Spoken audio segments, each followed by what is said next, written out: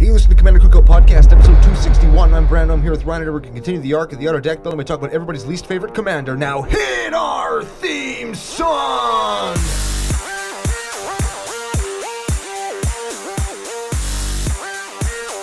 Hey, Ryan.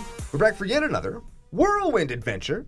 How you doing? Good. What is going down? Whole ton is going down. We're back in the CCO Studio 2. Yes. We're recording 2 different decks in one episode, both focusing around everybody's least favorite commander to see show up literally anywhere. We got some stories to tell, some people to thank. Before we get to any of that, we have to thank our official business daddies, FusionGamingOnline.com. Their source for all your gaming needs. Ooh, very much so. And I just got some Fusion mail in the post box today. Oh, shit. Was there anything good? No idea. Didn't open it yet because as soon as Rebecca walked in the door, I walked out the door to come here. So it's like Christmas when you get home. A little bit, yeah. I think probably it's like one 24-cent foil that I ordered for like Lord of Tressorhorn, and then a bunch of stuff that I ordered to paint for various peoples in the nation who wanted commissioned altered cards. Every Thursday on our Facebook page is where you get the non-commissioned altered art cards. Yeah, and of course, CCO Fusion 5 for 5% off that 24-cent jank-ass foil. So that was excellent, and yeah, now we're here on a weird night, on a Tuesday night. It's a little strange. There's like people in here. Yeah. It's kind of dark. Because usually when we come in on the weekdays, the sun is shining right in here. Yeah, but it's not today. Does that mean that summer is slowly dwindling? I hate it. Days are getting shorter. I hate it. That's a real thing in Canada. The days get so long in the summer that it's like daytime at 11 p.m. Yeah, I love that. And, I like that. And in winter, it becomes dark at 6, dark or at 5 yeah. Even. Yeah, I come home from work at 4:30 and the sun's going down. You're like, oh fuck, I hate winter. Yeah, it's hard to drive in the winter, hey, because the sun only gets so high in the horizon. It's always in your front window. Yeah. When you're driving. Yeah. That's the real thing. That's more general interest stuff, hey. GGO? Well, GICO. That sounds kind of like an 80s cartoon that you might like. I'd probably watch it. If it exists, I would definitely watch it. Oh, yeah. If it exists and there's a cartoon of it, Brando will watch it. I probably will. I started watching this. Why not? We're talking about cartoons. The 13 Ghosts of Scooby-Doo. Yes. You ever seen that one? Yeah. Where they like didn't have the 13th ghost, didn't show up in the series because the series got canceled because it kind of sucked. And then apparently they wanted to do like a modern movie of it with like the 13th ghost where they finally put them all back in the... what the hell was it? I forget what it is now. A box or a lamp or whatever the hell the fucking ghosts came out of. But like Vincent Price is dead and everybody's dead. So I don't know if they're going to do it. This got dark pretty quick. Well, cartoons, man, they're fun, but when they're from back in the 60s, everybody's dead. Yeah. Except for everybody in Scooby-Doo, they were just wearing masks. No, the 13 ghosts were real. Oh. They were all real. And I always thought it was kind of funny because the guy was it Matthew Lillard that played Shaggy in the Scooby-Doo movie? Yeah. Also played the psychic detective from the 13 Ghosts. And it's like, why was there no crossover there? Why was there no crossover there? Scooby-Doo did not appear in the 13 Ghosts. Only the Sol Ring that we got from the last GP Vegas made an appearance. And you're talking about the movie 13 Ghosts? Yeah. Like where the Juggernaut picks that guy up and bends him in half backwards? Yeah. How come I know that movie reference? That's a weird one. That's a strange one to get. Yeah, that was a good show though. I don't think it gets the respect it deserves. Yeah, but because it gets so weird. Oh yeah, what's wrong with weird? Nothing, but it's like you're thinking that you're going to watch like a legitimate horror movie that isn't like too slasher flicky. It's an actual scary horror movie with ghosts and shit. Yeah. And then it turns into, wait a second, is this a slasher movie? And then it turns into, wait a second, is this the cube? Is this the sphere? Yeah. How do I know those? Queen Latifah's in the sphere? You know the sphere. Oh, yeah. Right? Where they're under the water and all those octopuses kill her, or those jellyfish or whatever they are, right? Yeah, man. That was a hell of a movie. That was a weird-ass movie. Cube was also good, for the record. I don't know if you've ever seen Cube. I think you just might know Cube because I talk about Cube all the time. Yeah, and then, too, Hypercube. Exactly. You know what we need? This is what we mother-ass need. And Editor Joe Mummy, he'll put this on the screen after he fixes maybe our color grading because we look pretty gray in this dark light. We need a movie Remember the cartoon, the digitally animated YTV cartoon Reboot? Yeah. And that big old purple cube thing came down and they'd all try to run away because when they get sucked into the purple cube, it was a game? Yeah, danger, incoming game, yeah. We need that movie. Like Reboot, incoming game, purple cube movie. Did they not already do that? Did they not do that? You would know. So if they did... In my brain, I feel like they did it, but maybe they didn't. Maybe just because we talked about it, we really want it. I don't know. Once they kind of got all serious with it, and Enzo went to the internet and got a bunch of viruses, and the little mermaid girl got turned into like a little sex kitten, and Dot got her eyeball gouged out. What in the ass? Hexadecimal was a dominatrix. And then she merged with Megabyte to turn into Venom. Like, the show just got weird. Are we even talking about the same thing anymore? Yes. That's the thing. Like, the show just got crazy. The last episode that was like Reboot, you know, like they hit the little thing on his fucking hat and it turns into a dude, was the episode where they were like Mortal Kombating each other and Enzo got his eyeball like burned out by Scorpion. And it was a whole thing. And then it was just crazy from there on. And there was the Silver Surfer was in it. And it sounds like I'm just saying words in this microphone. But it's true. It sounds like you're talking about the MCU. I know. Venom, Silver Surfer. Yeah, here's a couple other deep cuts. Maybe people in CCO Nation are going to know. Oh. They're going to know. This is what we need more of. And I think that the story might actually be complete. And the series is air quotes, finished. But get this. We need... if it's not finished, we need Cyber 6. Remember that one? I know Bionic 6. No, this is Cyber 6. This was Adrian, the teacher, becomes... I think he's a dude during the day, but I haven't seen it for a long time. So correct me if I'm wrong if you know. He's a dude during the day, but then he dresses up as like a chick in leather at night who's like sisters with a cat. She used to be her brother, but then... he fell off a cliff, and then like his brain got harvested and put into a panther cat. Yeah, you would like it too. What the hell? No, you would totally like this cartoon. Like at first, I thought you were talking about the Magic School Bus, right? I got one more, and this is a legitimate Emmy-winning cartoon that we need more of because I think there's only like 2.5 seasons. Todd McFarlane's Spawn. We need that. We need that cartoon. That was not too bad. That was a good ass cartoon. Even Rebecca liked that cartoon. Dang. Yeah. Rebecca hates cartoons. Yeah, she's no fun. I know. That's why you married her and I didn't. Because I hate fun. Hey, man, if you didn't have me, you'd just be sitting there looking like this all the time. You mean like you? And you'd know what he was going to be looking like if you were watching us on YouTube. And if you're listening to us, you should be watching on YouTube because it's lots of fun. And you're fucking listening anyway. Yeah, just minus the screen and just listen to our sultry YouTube voices. We sound the same. Yeah. Yeah. Okay. Well, you said you're getting us back down to earth. See, I did. How often does that happen? Yeah. I'm the one that gets us You back were on saying track. that I look grumpy, and then you do the segue? What the fuck is happening? DDO. This is Tuesday night DDO with Brando and Brian. Yeah. Watching the Yankees, not even the Blue Jays. Okay. Business. Business. Right. Why are we here again? To do a podcast based on the Commander format within Magic the Gathering, talking about Urza, Lord, High Artificer. But before we get to him... Urza. You mentioned subscribing on YouTube. I did. Just fucking do it. Mm-hmm. Second thing, CCO Podcast, CCO Brando on Twitter, and Commander Cookout Facebook page. Those are the socials. You get on those, gives you a chance to win our Secret Lair Call Time 1 giveaway with the Prime Time. And the Uro. And the Frost Titan, yeah. And I think we've got one final week, the last Tuesday in August is when we're going to give that away. Let me just make double check. Make double sure. Yeah, August 31st. We're going to give that puppy away. Why don't the other Titans have nicknames? Prime Time. Because none of them are fucking Prime Time. They're pretty good. Like, people play Grave Titan and everyone's like, oh, it's a Grave Titan. And then they immediately kill it every time. Well, that's what they did to Prime Time too. And then he got banned.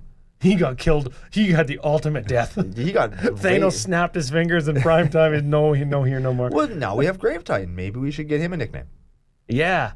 Down in the comments of whatever you're listening to, watching us on, Grave Titan nicknames. What do you call them around your table? Oh, yeah, that's a good one. Yeah. And speaking of the comments, if you guessed Lord High Artificer Urza from the pre-show, you are entered to win a stinky old booster pack from the booster pack game. Explaining the hints, our boy Lenny, F.U. Lenny as we affectionately call him around here, wrote a article for EDHrec.com about his Gumball Urza deck, and it's going to be featured on the show, along with this other deck from... I've got it right here. Tell me. Patreon supporter, Chris Mother-Ass Bones. Just Chris Bones. Chris Bones. But we can call him Mother-Ass. We can call him whatever we want. Zendazar on Architect. I'm sure that's what his name on Discord is and or was, except for in CCO Nation land. Probably. Because he's Chris Bones. Yeah. Okay. Yeah. Now, speaking of hints, speaking of giveaways, speaking of stinky onion bag. Holy shit. Last week's winner. They guessed Zurzoth. Yeah, Big Zurs. Fuck, that was a cool name. And a good deck, too. I got the winner right here. Sounds like a real YouTube name. Okay. JR Bronco 7. That's 100% his real name. I bet you. That's his name at birth, on his birth certificate. When somebody says, let me see your birth certificate, he whips it out, and that is what it says on it. There's probably even an underscore in it, isn't there? No, there's not. Fake name. Do you think that this guy isn't really Do you think it's a Denver Broncos fan who likes John Elway?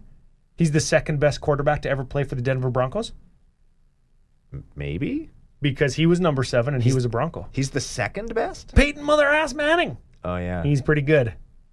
Pretty good. The Broncos. Now, I think John Elway has 2 Super Bowls with the Broncos, but maybe just 1. I don't know. Maybe Matt Morgan can correct me if he's listening. But Peyton's for sure got 1, and he's first ballot Hall of Famer just the other day. Now, John Elway is not the best, but he's the one that has a video game named after him. So I'm going to have to pretty sure that's respectfully Madden. disagree and say that John Elway might be the best Broncos quarterback. I think that's Madden. No, it's definitely John Elway. He definitely has a game named after him. He does? Mm-hmm. Oh, well, maybe one day Peyton Manning will have that too. Madden didn't even play football. I don't even understand how he... He played football because he talks about football and he played it. Like, it's not called Don Cherry's NHL hockey. Right? Deep cut. Ron McLean NHL 2007. That's never happened. What is... I don't understand it. Are people in the land of the free even going to get those references? I assume so. I think Coach's Corner was a thing down in the States, was it not? I'm sure it was. Probably. Well, Don Cherry was a coach, a Stanley Cup winning coach for the Bruins. Yeah. In the, 64 or 74? Yeah, I don't remember. He said some racist shit on the... Whatever. Yeah. The point We're not giving him any more space or time. The point is, his name is not attached to the NHL hockey franchise of video games. But the point I'm making, whereas Madden was... I see. And I get you. I don't understand that. And they're all from the same company. Tiger Woods is the golf guy, EA Sports does them, right? Yeah, but they don't... I don't know. It's not John Cena 2021. Can you imagine if it was, though? Oh, man. You all have rap songs and spinning clocks. You'd play it. I'd probably play it, yeah. You'd play it. I would. Yeah. Yeah. Okay. We're a little bit derailed. Us? Never. Give Urza... Am I saying the name right? Lord High Artificer. Artificer? Yeah. Artificer. Close. I got all the words right, though, right? Oh, yeah. He's a 1/4 for Blue 2. When he comes into play, you get a 0/0 colorless construct artifact creature token with. This creature gets +1/+1 for each artifact you control. New paragraph. Tap an untapped artifact you control, add blue. Next paragraph. Wait, there's more? Of course there is. 5. Shuffle your library, exile the top card. Until end of turn, you may play that card for free. Okay. So he mines desires. Nope, that's not Mind's Desire. It's Temporal Aperture. Is that not Mind's Desire? No. It didn't cost the same as Mind's Desire. It's close. What does Mind's Desire do? It exiles the top of your library and then you can cast it for free. Storm.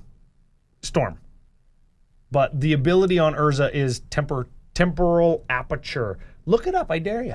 Anyways, we're going to call those constructs. That is the 0/0 bigliness equal to your artifacts. We've got Tolarian Academy right on your guy that turns off stax pieces. that if you tap them, they don't work anymore, which is great. And then we've got Temporal Aperture. That is 2 mana. You pay 5, tap, shuffle your library, then reveal the top card until end of turn for as long as that card remains on the top of your library. Play it, and you may play it with... You fucking play it. You can play it for free. It's even got Urza in the picture. Yeah, Temporal Aperture. Yeah, Joe will have it on the screen right now. Costs a whopping... Oh, okay. I was like, 94 cents? What the hell? That's the gold border one. That's the gold border one. The real one's like $24. But it taps. Temporal Aperture is terrible. Taps. Yeah, but when you can do it over and over again on your boy Urza... Yeah, then it's pretty good. Or you just substitute, you just play Urza like 0-drop.deck, and you mother ass play Mind's Desire and storm through your entire deck. So you just play Urza the deck then? Is that what you're suggesting? So, okay, well, let's get into it. I think that's the point that we were getting at, yeah. Let's get into it. We've got 2 decks, and as part of the art of deck building arc, we want to take a look at 2 different Urza decks that I think, and me probably agree, are different than regular THAT Urza deck. And when we say THAT Urza deck, what do we mean? Well, the deck that's all blue control, meant to just draw your entire deck immediately and play a Thassa's Oracle and win.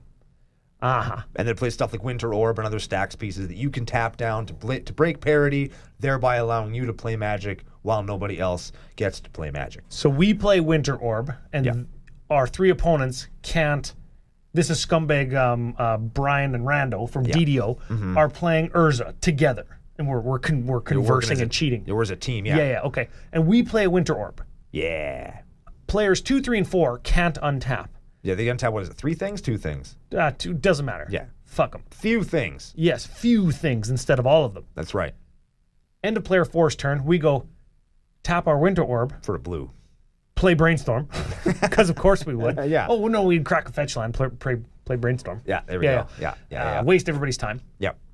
And then on our turn, because our Winter Orb's tapped, we untap everything. Yeah, because Winter Orb is one of those artifacts that you can turn off and on. There used to be an artifact thing, Howling Mine, and there's a few. Trinisphere and Winter Orb, and there's a bunch of them. Trinisphere works like that? It sure does. Wow. Yeah, I played Trinisphere in decks. I don't know how that shit works. Okay, well, 2 things. The 2 decks we're looking at today aren't that. That, no. Yeah. The first deck that we're looking at here is Construct Voltron.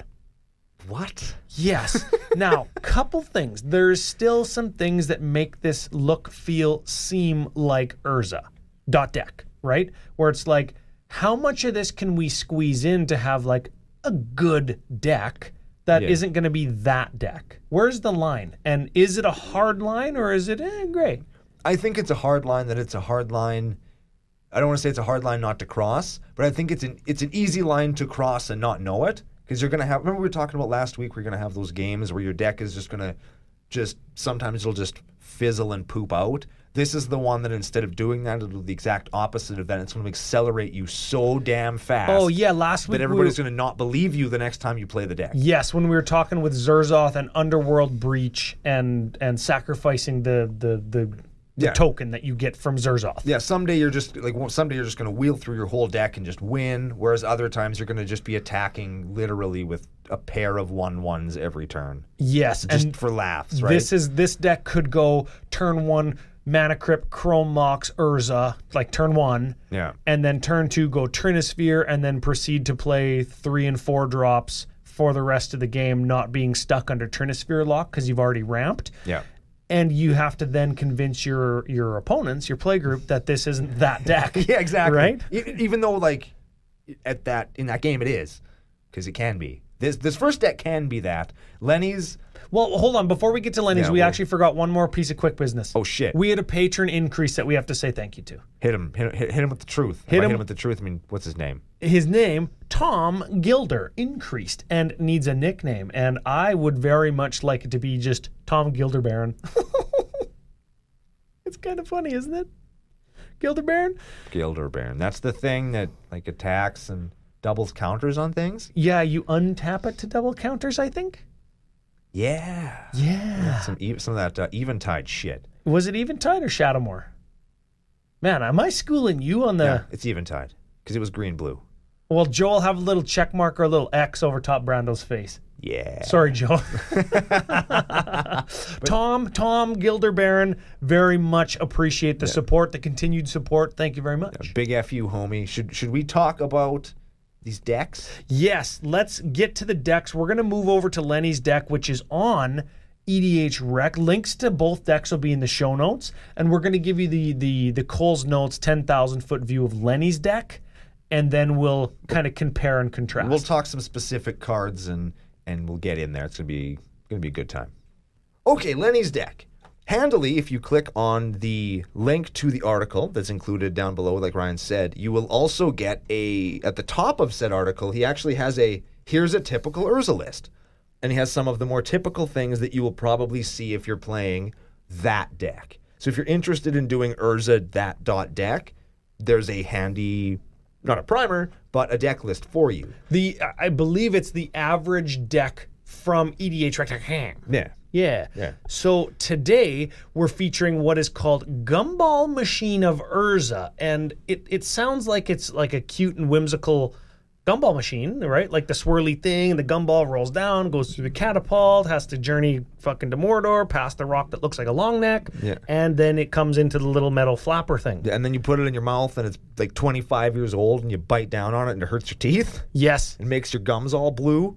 Also, yes. Green or whatever the hell color gumball it is. But what it really means, or what the original meaning of gumball was I think a build challenge that Lenny did with some friends, some people in the nation and the Magic community at large, where you build a deck where no card in it could have an average price from TCG Player of more than 25 cents, aka the cost of a gumball in said whirly wonky machine. Correct. So Gumball Urza is very budget, and as such, I think doesn't include things like Trinisphere or what else? Stax pieces, Chrome Moxes, Mana Vaults, what have you, right? It doesn't have Rift. It doesn't have Force. Either of the forces. It doesn't play Pact. There's lots of stuff that you would expect to see in like a hard blue deck that are definitely not here. Yeah, so you're missing all of the main control elements, or the one-for-one control elements, and Rift, and you're missing the fast mana, and you're missing the Stax pieces. Right. Have you played against Lenny's Urza Gumball deck? Bunch of times. Bunch of times? Bunch of times. I played against it 1 or 2 times, and typically it's like make a construct or bounce Urza, make several constructs, and they all pump each other, right? Yeah. They give each other kind of like a coat of arms. Yes. Coat of Carns. I like that. Oh, yeah, I did. Got there. Yep. That one was for free, Lenny. So, you know what would be cool? Is if instead of being constructs, they were Karnlings. Karnlings? Yeah. Because Urza built Karn, right? Yes. They could be little Karnlings. Like he misses Karn now that he took off and is doing Karn shit, so he like built a little one that follows him around. Yeah, like little Karn stuffies. Yeah, that'd be fun. That'd be cool. So what of this deck do you think, other than having none of that stuff, what do you think makes it stand out? Or what do you think makes it the deck that it is? The thing that I always noticed about this is it manages to do Karn stuff in a manner that is... I don't want to say it's fair, because it's still not, but it does Karn things at a level that I think when they printed Karn, they were thinking, this is going to be fun because this. And this is the deck that kind of does that, where yes, it's dirtily, and yes, it does all of the Karn things with bouncing Karn and making a bazillion tokens and swinging in with these huge creatures, using shitty artifacts as, halfway decent mana rocks to just power this ridiculous machine that just pumps out giant dudes. And I think that that's pretty cool. And then every so often you have some mana left over, some untapped artifacts, so you spin the wheel and play something for free. Yes. Yeah, end of turn or whatever. No, or is it only as a sorcery for Urza's last ability? This is Urza, right? Oh, yeah. Yeah. Okay, well, on the EDH Rec article that we're looking at, and again, we wanted to link to this because it has the average deck and Lenny's deck as per like when the article was written. I'm seeing things like Artificer, what do you say? Artificer is what I say. Artificer's Assistant, which lets you scry when you cast a historic spell. I'm seeing things like the Hound that lets you untap stuff, investigate with Floodhound, which would give you an artifact to pump your constructs. It gives you a clue that then you can sacrifice for card draw later. Okay, I'm looking at like Hedron Crawler and Mannequin, which are artifacts that tap for mana, and then things that let you untap artifacts when you cast other artifacts. You can see how it's starting to sound like a swirly, whirly, gumball, catapulting, shooting type of machine. Exactly. And it's funny that that's how it works, because that's how it's named, but that's not why it was originally named that. I think that that's such an interesting, like... It's all those things. So Yeah. you can just say, yes. Yeah. All of that stuff you just said. Yes, you're right. Yes, you're right. Okay, that's the top-down view. Let's jump back over to Chris Bones' deck and check out some of the... I don't know. We said that it had some fast mana, Chrome Mox and Mana Crypt and Everflowing Chalice. That kind of counts as fast mana when you can just multi-kick it 1,000 times. Or you could play it for 0 and just still tap it for mana because it's Urza. Oh, yeah, that too. Yeah. Yeah, that too. Yeah. Okay. God damn, my fucking Urza. We are... In this deck, playing like an Archmage's Charm, Rift, Fierce Guardianship, Flusterstorm, Force of Negation, Muddle the Mixture, which is a counterspell or a tutor, okay, Pact, Pongify, Rapid Hive, and Swan Song. Yeah. Okay, so like that's it, right? Yeah. He's got like basically the whole Urza protection package going on. Yeah, so that much of the deck makes it the deck, right? It has the protection package of that deck, and actually it's got kind of a lot of the ramp that would go in that deck and a lot of the cards that would go in that deck. But I think the end goal of this deck is to win with attacking with one great big dude, it lacks I don't want to say it lacks the capability to make like bounce Urza a million times and just make a ton of constructs, because it doesn't really do that. But so it's kind of trying to just powered a bunch of artifacts, equipment specifically, tap all those artifacts to equip your artifact dude, and then swing in for big damage. We can a little bit back that up by the includes Spellskite to not be able to target your one big suited up Voltron struct. Right. And also Wonder to make it hard to block. Yep. Okay. And then we've got get this, 25 card equipment package. Oh.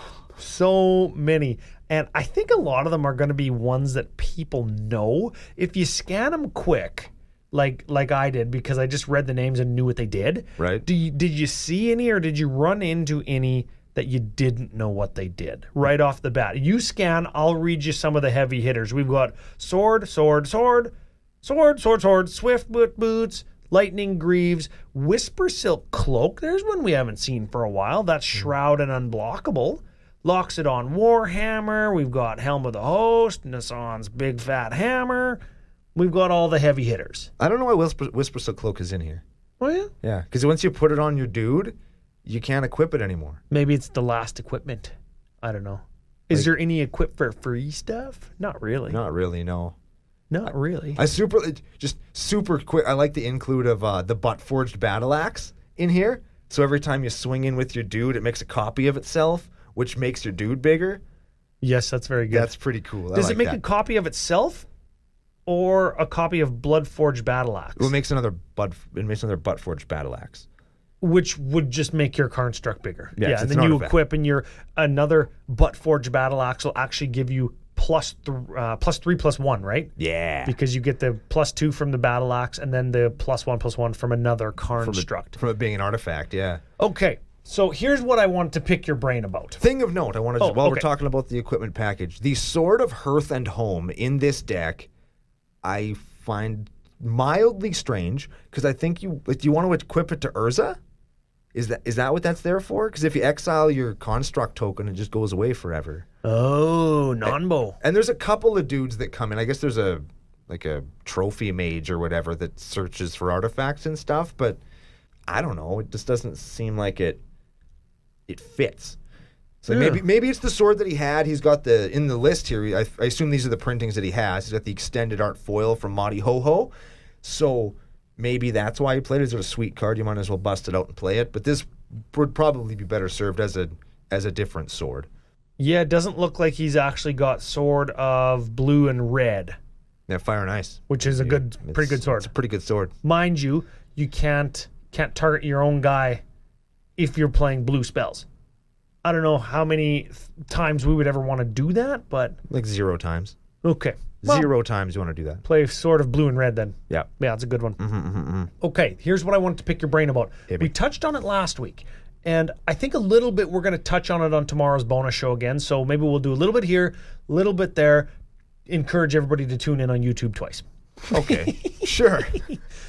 I was talking about casual versus competitive not being like a linear, continuous scale or spectrum. Right. Left is casual, right is competitive. Right? Sure. Turn up the good, turn down the suck, whatever. Right? Instead, I thought, what if there are, between casual and competitive, left and right, what if there are like vertical sliders that also go up, where it's like, oh, I'm going to crank up my ramp up to 9 or 10. I'm going to crank up my interaction or my removal section to 9 or 10. But my win con, Karn Voltron Struct, is left down at like a 1 or a 2. Is that an accurate way to look at how competitive a deck is? It's hard to say. And I'm saying it's hard to say because I've seen, air quotes, because I've played against Lenny's Gumball deck lots of times. That deck is not bad. Is it cEDH? Absolutely not. But I've seen it hang with some decks it has no business hanging with. Based on price? Well, just based on the fact that like you look at it and think, oh, this deck is full of a bunch of shitty commons and uncommons. And it's fiddly and dirtily and... Yeah, but here's the thing with fiddly and dirtily. It's Urza. Okay? And, oh yeah, Brando was not that... Yes, he is. Yes, he Urza is that strong. He can make a shitty card into a good card, and a good card into a great card, and a great card into the greatest card. Because he's Urza, and he's really strong, and he's got a really great suite of abilities stapled to him. And so he brings decks like this just up another couple of levels, and I think that the consistency is what takes a drop off when you play decks like this. Because when you're trying to build a Rube Goldberg machine or whatever. Yeah. In Lenny's deck, sometimes you're just going to miss a couple of pieces and the machine doesn't work. And you don't have you're not playing all of the expensive tutors because they cost more than 25 cents. Exactly. So the deck just doesn't work and it comes off as like, oh, okay, super casual, whatever. And I know Lenny, so I never thought, oh, this deck he's cEDH, he's sharking me. Because I know Lenny, right? But if that deck worked at like a table with 3 strangers, I'll bet you one of those people would think, Lenny, you dirtbag. Yeah. People keep talking about you like you're all cool, and then you bring this dirtily cEDH, you take a 20-minute turn, and then you just kill everybody. You know what I mean? Yeah, and that person would probably be the least experienced player who doesn't know as much about the format or maybe assessed a few threats on the board not as optimally or as dangerously as they should have. Yeah, I think that the overall, going back to the sliders example, I think that maybe there isn't a bunch of sliders, more as one big one, and as you move to the, what was it, left was casual? Left is casual. You slide the slider up on variance. Okay. And so it's like almost like a graph, right? Yeah. Where it's like the further you get to the left, the more variance you have. Exactly. And like your cEDH decks are loaded with tutors and redundancy and all this stuff to make your deck do that one thing really, really well, and everything around it is insulation to make it, to protect that thing.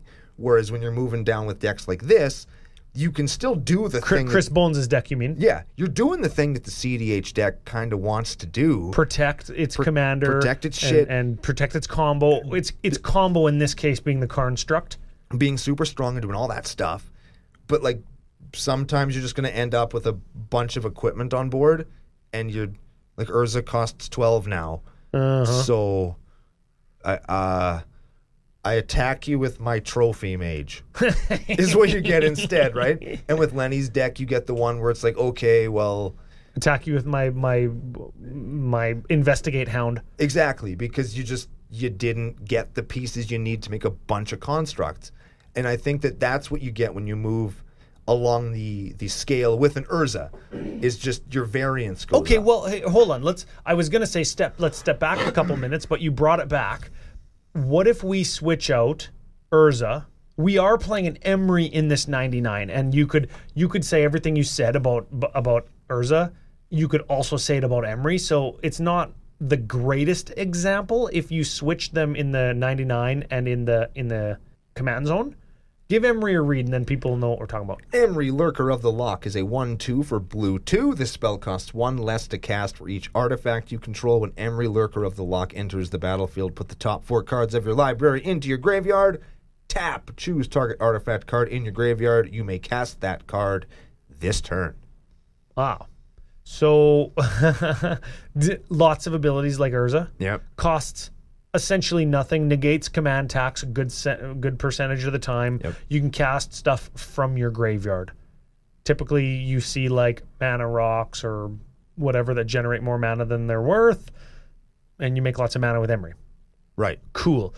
Bad example to say, okay, let's just switch Urza and Emery, because Emery's going to do lots of the same stuff Urza does, but pick random mono blue commander and then look at this deck and answer my question again, sort of.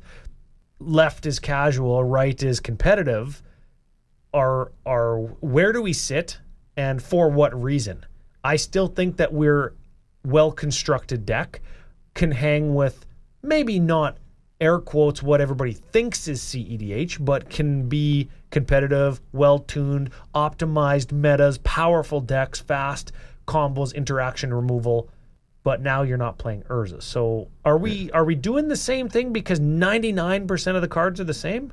In this particular deck, which is why I think people kind of stay away from Voltron strategies in general, is, yeah, you could put almost any blue commander in here, and the deck would probably work the exact same way, but be less horrifying because it linearizes. It makes your game plan more linear, because now you're playing a commander that's obviously meant to be suited up and swung in for big damage, whereas Urza gives you the Urza option of spinning the wheel to play shit for free, and he himself makes you that giant dude to swing in with, as opposed to having to make him into the giant dude that you're going to swing with. So it's like Urza, in addition to, get this, letting your equipments tap to equip themselves. Yeah. So your equipments have equipped for free, sort of. Ish. Equipped for less. He also gives you like 2 cracks at doing what you're doing, right? Yeah. By equipping a huge construct, or just needing like half as much damage if you equip Urza himself. Yeah. That's cool, hey? That's kind of, it gives you the option. And again, that's why Urza is so strong. If you wanted to actually make this deck sit lower on a power scale, if you're using a power scale, you would put Urza in the 99 and replace him with somebody else. Yeah. Because I think Urza always sits higher than the deck he's helming is constructed to be. Like, I'm going to use the fucking numbers. I'm going to build a 5. Your deck's probably a 6 or a 7. A fucking 7. It's a fucking 7 now, because Urza's at the helm of it. Yeah. Like, this deck would be like, yeah, whatever, it's fine. If Emery was there, right? I think that's because, like, you're going to play Soul Ring, you're going to play Mana Crypt if you own one in every deck. You're going to play an Urza's Saga card, like the enchantment land. You're going to play that in decks that play artifacts. Yeah. You're going to just play those, so Urza makes them better. Let's go back to my example again, though, from a couple minutes ago. If it's totally different out to left field now, Zerzoth from last week. This sounds a little bit like the example that we were talking about last week with Underwear Breach and all the wheel effects, filling up your graveyard, making mana, exiling stuff, or like Devil Tribal or Devil Voltron with like red ritual mana, right? Same conversation, right? This sounds a lot like Ancestral Animar combo with all the Teamer backup deflecting SWAT and all the blue control, or Animorphs. It sounds like, based on the commander, I just said Boogeyman Animar, Boogeyman Urza. Yeah. You could put a Phyrexian theme deck Yawgmoth in there too. Phyrexian theme deck, the new Vorinclex. Sure, yeah. Put him in there. Yeah. Deck gets notched up when somebody hears the boogeyman word. Yeah, like we did the boogeymander. We did a whole arc on boogeymanders, and we did a top 5 and 5 on them too. We sure did, and I think that Urza is an exceptional example of a boogymander because he is terrifying, and it's for fucking good reason. Okay, well that's good stuff. And here's the thing: tomorrow's bonus show, everybody's got to tune in again because we're going to talk a little bit on how to navigate that. Specifically, now that in-store gaming for us is back in sesh, right? And you are on a bunch of streams with people you might not know, or people that the streamers don't want to give the wrong idea to, like, oh, this is just like Cutthroat Commander, where it might be like casual beer drink stream, right? Yeah. How do you do it on VEDH? That's going to be tomorrow. Okay, I was about to answer the question because there's a very simple answer to that question, Ryan. Who I'm very excited to tell you. And you know what the thing is?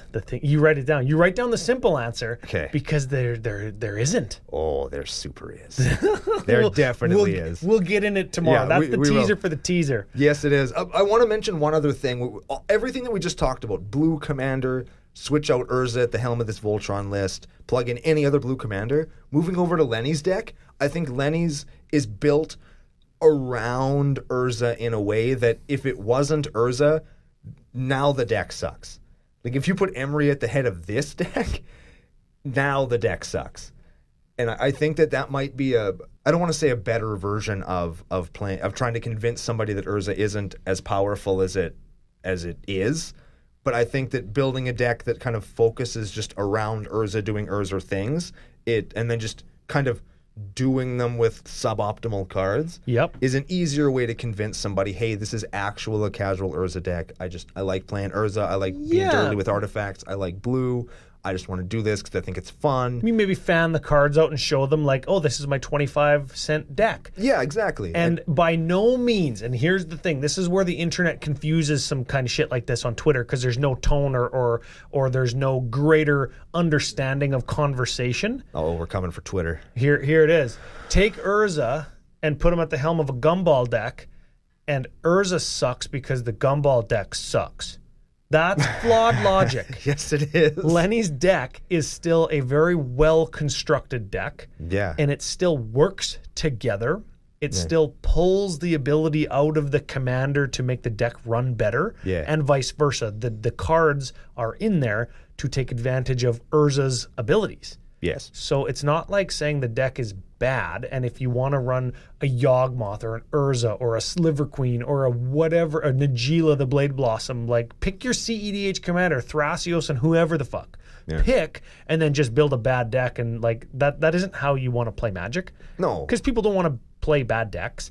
No. And you don't usually play Magic just so you could like, oh, cast my Urza once and I have to play shitty cards for my 99 just so my friends don't gang up on me, right? That's why we're having this conversation. Yeah. Because you don't need all the forces and free and fast mana to play a good, in this case, Urza deck. Yeah. But substitute any powerful commander. You can build it in a way that maybe you put a 25-cent hard limit on card value. You could make a theme. You could do all the kinds of things that's been covered over the last 10 years of people having this conversation. Yeah, we've talked about this a lot on the show and stuff, like just making your deck different and fun and cool, and they are. These ones are. They're fun, but they're strong. And I think that people who see them out in the wild may be leery at first, but I don't think that you really need to be, because I think that this is where Urza needs to sit. If you don't want to see the hateful fucking I hate you Urza deck, these are good ones to sit down with and play. Okay. Well, I've got a personal Brando question. I'm going to hit you with that just in 1 sec. You say sit down and play. We're going to jump back over to Mr. Bones' deck one more time because I got one more thing to pick your brain about with regards to these two decks. Okay. We have a Trinisphere. I love Trinisphere. And I know you like stacks. I do. And I was talking a lot about left is casual, right is competitive, with all the sliders that dial up any one category. Sure. That's kind of where my brain is kind of developing that thought. Sure. In the stacks vertical slider category. Okay. Is 0 the right amount and one piece pushes it all the way up to 10? Or is there some play in there? Urza notwithstanding, I'm saying stax pieces in general. You play Blood Moon in decks, Back to Basics is in decks, Trinisphere's in decks that don't have a lot of fast mana, so you're slowing your opponents down. I think that there's I've made this argument a bunch of times. I wrote a thing about it. I don't know if it's still out there, but if you can find it, that's cool. Where I think that stax is okay in even a casual game, as long as you're not like doing the hard lockdown of a game. The harder you want to lock the game all the way down without just winning right away, you're moving up the competitive scale a little bit. You mean like the harder you want to lock the game down without having, let's say, a combo that can get through your own lockdown? Exactly. Okay. Like if you're just playing... Example, I play Stax Traxa. Yeah. It is a Stax deck. I make no bones about it. But the way that I'm staxing the table is I add taxes and I take away value, as opposed to not letting you untap, not letting you draw, not letting you do any of that stuff. It's just your spell costs 2 more. Your thing doesn't do its thing when it comes into play. I just take away some of those value bits. Oh, torpor orbs and die triggers. And... Exactly, and that's how my deck is constructed. And when I play it in a more casual setting, I find that it can hang, but it's not so oppressive that people are like, fuck, I hate playing against this deck. I hate playing against Brando. This is the worst. And I find that I have one hard stax lock in the deck, which requires me to alta Planeswalker and have my Tangle Wire last for a while. Oh. But once those things have happened, the game is over. Yes. The game is over now. And I think that that's where it's the same as if I did any other 2-card combo, right? Yes. If you have a hard lock that people can't get through, that is the same in my book as a combo. Yeah. You are incapable of winning. Therefore, it would stand to reason that you should lose. Yeah. If you can't win, but I still can, you will lose. So I think in a deck like this... And we'll fill in the negative space here. Okay. Atraxa being a vigilance flyer that proliferates other stax pieces, planeswalkers, or +1s on herself is how you win. Yeah. And that's demonstratable through a hard lock because they can't cast things or block. Right. Okay. Yeah. So it's cool, and I think that in a deck like an Urza deck, even if you just want to play it casual, like if I was going to build this very deck we're looking at right now from Mr. Bones, I would cut the Trinisphere and put a Winter Orb in right now. I thought you were going to say put a basic island in. No, I would think because sometimes just you really are a piece of trash. Well, if you're gonna don't half measures yourself. Don't just make a game miserable, because Trinisphere is like, oh, fuck. You think Trinisphere is worse to play through than Winter Orb? I think that Trinisphere as the only stax pieces in a deck is dishonest. Oh, yeah? I think. Yep. Pourquoi? That is how so? How so? I think that if you're going to just play something... Because Trinisphere just slows the fucking game down. Doesn't Winter Orb do that? Winter Orb turns off some of your opponent's stuff. Like, this is like, oh, I don't want to play Winter Orb, so I'll play Trinisphere instead. Just play fucking Trinisphere. You only have one of them. Winter Orb, you mean? Winter Orb, yeah. Like, just play Winter Orb. Just play it. Oh. Yeah. I mean, maybe that makes me the asshole, but I don't think it would make this deck either much more powerful or any more oppressive. Oh. I really don't. That's a let us know in the comments. Hey, Winter Orb or Trinisphere or neither in the comments. Yes. As your only stax piece, you have one staxy card in your deck. Do you want it to be Trinisphere or Winter Orb? In Urza, where you can turn it on and off for yourself. Oh, yeah. I was going to say Back to Basics is in there, too, because it's kind of the same thing, but not the same as Trinisphere or Winter Orb. Yeah, because this one you can turn off. And this is in this specific situation. I'm not saying in any deck where you're going to run one stax piece, play Winter Orb instead of Trinisphere, but in Urza, you play Winter Orb over Trinisphere because it benefits you way more. And if you're yeah, because, well, I guess if Trinisphere is tapped at the end when you untap. Yeah. Because you can turn the Winter Orb off to untap all of your shit. You have to tap the Winter Orb on your turn so you can cast your creatures and artifacts, and then it's tapped until the end of your next turn, so Winter Orb would be better. Yeah. Because you can untap it and then leave it untapped until the end of fucking player 4's turn. Exactly. Oh, I understand now. Yeah, like it's a more powerful card, and if you're going to play one, play the best version of that one, in this case. It's already a lightning rod for removal. Just play the effing card. Huh. Yeah. That's what you had to say about that. That's what I think. That's what if you're going to play one of something in a deck as a just in case or as a contingency or as like a way of trying to slow everybody down so you can claw your way out of some kind of deep hole you found yourself in. Yeah. Play the thing that does that the best. Yeah. Or you know what? It kind of feels like, and I don't know if this is true or not, but Urza was Madi Ho. Yes. In 18? 19. 18. Dates and times, man. I don't know. Whenever. A couple years ago. Happened. Couple years ago it happened. At this point, it's like maybe this deck over the last 2 years, let's say, has been evolving and evolving and evolving. And that one Trinisphere is the start. The start of, oh man, my play group's like catching up. They're starting to get really good. I got to like do more things to lock them down because my 1-for-1 like Fierce Guardianship and Flusterstorm and stuff isn't good enough anymore.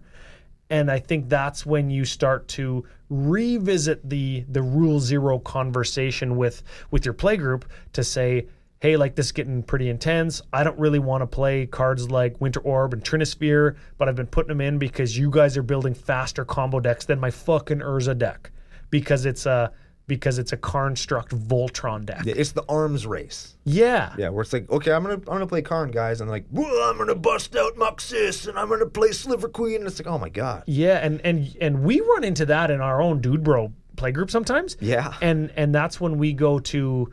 And this is why there's no simple answer like you said there was. We go to... Super is. I go, oh yeah, I'll just play Lord of Tressorhorn. And you say, that is not a fucking casual jank deck, Brian. That deck is grindy as fucking plays Infect with Chandra's Ignition because you know all the tricks. Yeah. And you know how to beat it. Yeah. So what am I going to do? I'm going to try and ramp and Infect harder. Yeah. It's the arms race. So we have to like keep each other honest as a play group and as a local game store, as a community in general. That's why you and I are doing this episode today.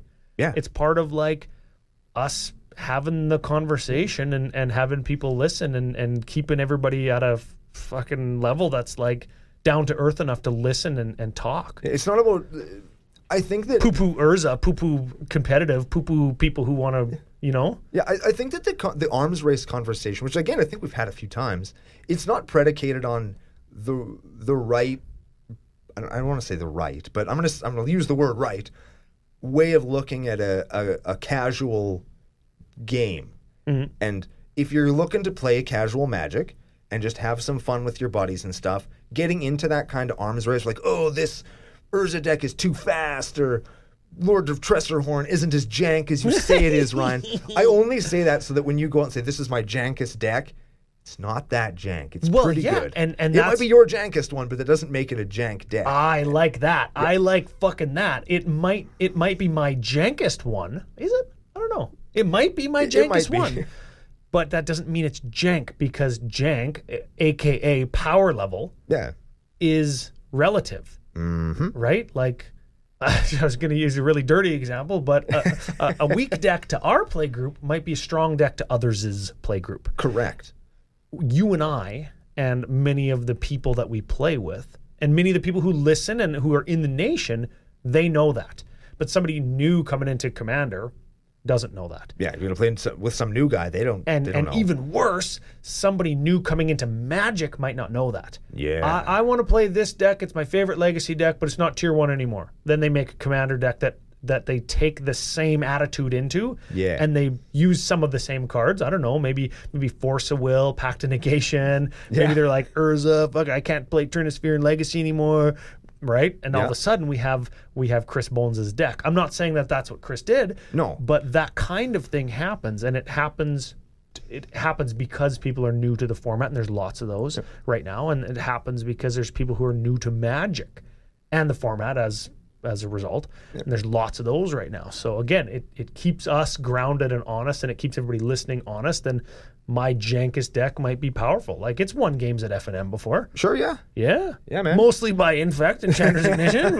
But also sometimes just be like, my guy regenerates. Oh, fuck.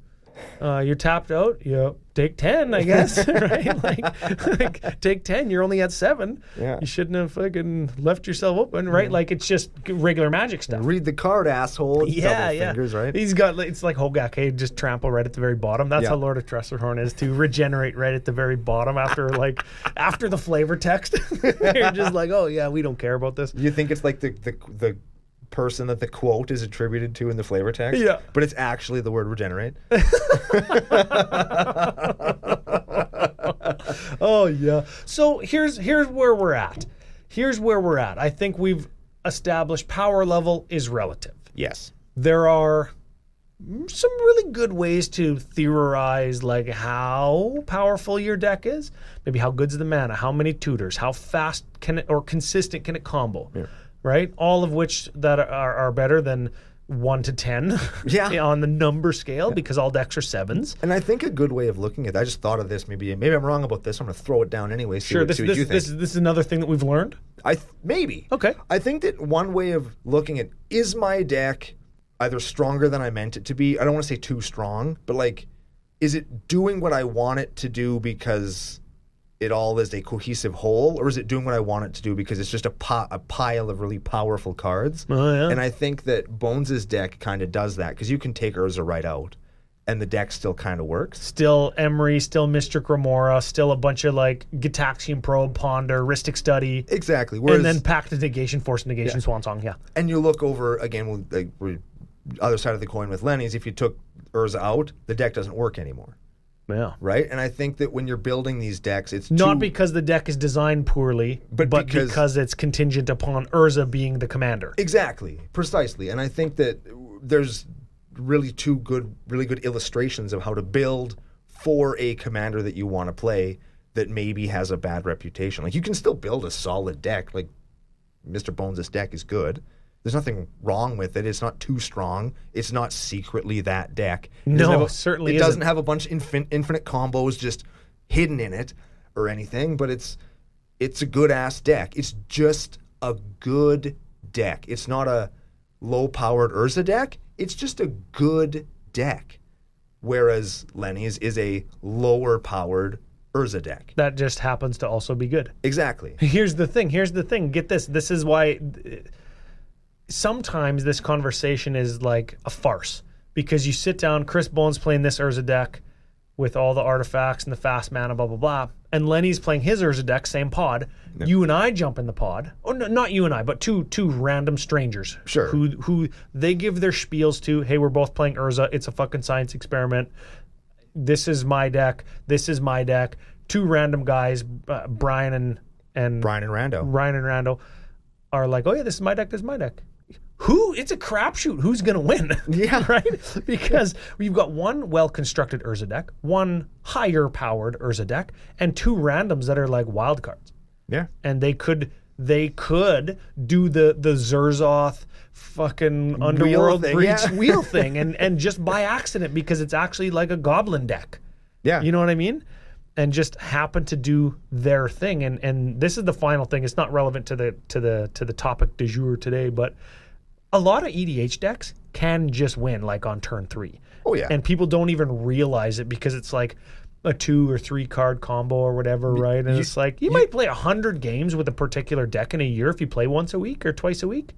You might see that once or twice a year. Oh yeah. So I don't know. I think it's worth just keeping a level head and keeping each other down to earth if you play at an LGS or a consistent play group, and then just being honest and upfront with cards in your deck and the strategy that you're trying to execute when you're playing with strangers.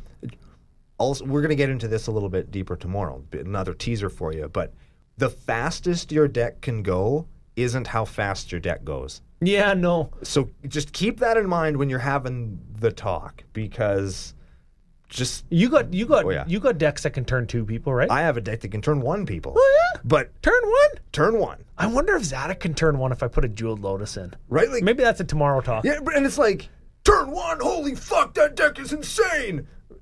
No, if I draw like these opening 5, it takes 8 cards. Yeah, man. it takes like I think it's 5. I think it is 5 cards. I can turn 1 the whole table in multiple different ways with these 5 cards on turn 1. But like when's that going to happen? Yeah. It'll happen someday, but probably not today or maybe not tomorrow. Most likely not. Most likely not. But we'll get into that a little bit tomorrow. This is where I want to end. We talked about a lot of shit. Trinisphere versus Winter Orb. Yeah. In this deck. Yes. Sliders vertically or horizontally. Graphs. If you're underneath the bar, the line on the graph, are you casual? If you're over it, are you competitive? We didn't really talk exactly about that, but people can use their mind's eye to imagine what that looks like. Yeah. This is not a trigonometry podcast. I can't even fucking say it. Calculus Cookout Podcast. Yes, there it is. Got it. We featured a couple great community decks. Chris Bones, Lenny Woolley Broader. Links in the show notes to both decks, and of course Lenny's writing for EDH Rec. Final thought of the day after you thank our glorious sponsor. Big thanks to FusionGamingOnline.com. They are your source for all your gaming needs. Check them out to buy all your cards, all your gumball stuff. Your foil old border Urzas for $150 minus 5%. With CCO special fusion code CCO Fusion 5. That's it? Hell yeah, I think that's the promo code, right? CCO Fusion 5? Yeah. Yeah? Shit, yeah. Yeah. So, overall, I hope that you all enjoyed our little spitball session on how to build a Boogiemander and have it be maybe less terrifying than it should be. And I think that we illustrated over the last hour or so that you can do it in at least 2 ways with this particular general. So next time you see an Urza sit down across from you, maybe give him a chance. Or any other Boogiemander, right? Like anything that you think that you know what it's going to be built like, ask the questions. Is it built like that? And just be an open listener. And if you're the one being asked or having to give the answer, I mean, be an open communicator to what strategy, how fast, even particular cards. Honesty is the best policy. There it is. There it is. There it is. Speaking of being honest, I assume Ryan says he has a bunch of stuff he's going to ask me, and I will endeavor to tell the whole truth and nothing but the truth on the next episode of Commander Cookout Podcast. Hit our theme song!